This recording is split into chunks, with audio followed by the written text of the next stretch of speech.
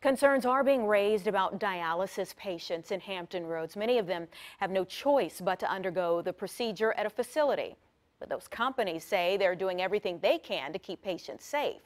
10 on your side's Kayla Gaskins has this story. Dialysis treatments are tricky during this time. They're necessary, life-saving, and mostly done at outpatient clinics where all of the patients are in one room pretty close together. We spoke with representatives from two of the biggest companies, WAVY and Fresenius, about the precautions they're taking.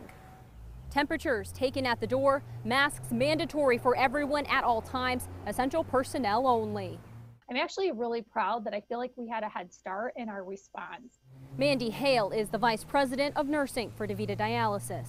We remain confident that following the CDC guidelines, which again, we are in contact with the CDC constantly, even discussing things particular to dialysis. Local dialysis patient Porg Dalrymple fears it's not enough to protect him and fellow patients.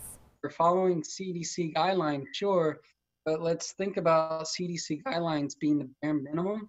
A big concern for Dalrymple is maintaining social distancing of patients during treatments. The distance between the chairs varies from clinic to clinic, but Dalrymple says the majority are not 6 feet apart. So right now, each dialysis patient is next to each dialysis patient. Patients who show COVID symptoms or have received testing are isolated, receiving treatments at different times or separate facilities. We do work very hard to help keep these patients out of the hospital. DaVita and Fresenius are both global companies. When we spoke over the phone with Fresenius representatives, they said this allowed them to understand the threat and get ahead of it here.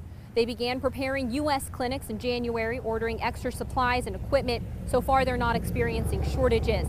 It is a stressful time, especially for healthcare workers.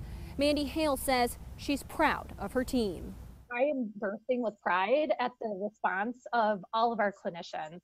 I mean, our teams they're changing their schedules and working their lives around taking care of patients.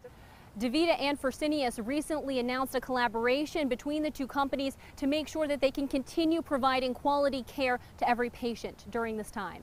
I'm Kayla Gaskins, 10 on your side.